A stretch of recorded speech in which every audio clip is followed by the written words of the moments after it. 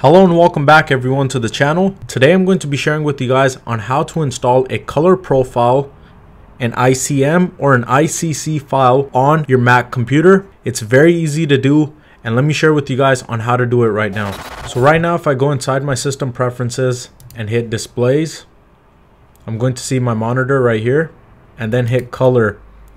So these are my display profiles right here. And if I uncheck this, I can see a few other profiles as well that will work with this monitor. So I've downloaded a color calibrated profile for my monitor, which I have installed right here.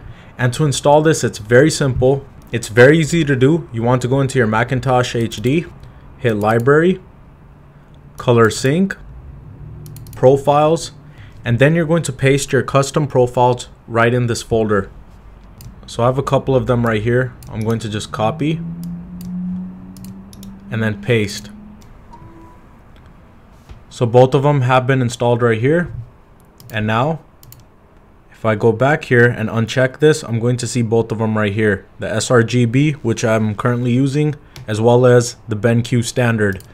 So they're different color calibrations that you can use on your monitor, and they change within a click of a button. And if you guys enjoyed this video, I'd really appreciate you guys hitting the like and share button. And if you guys want to see a lot more videos on the Mac operating system, I'll be having plenty coming.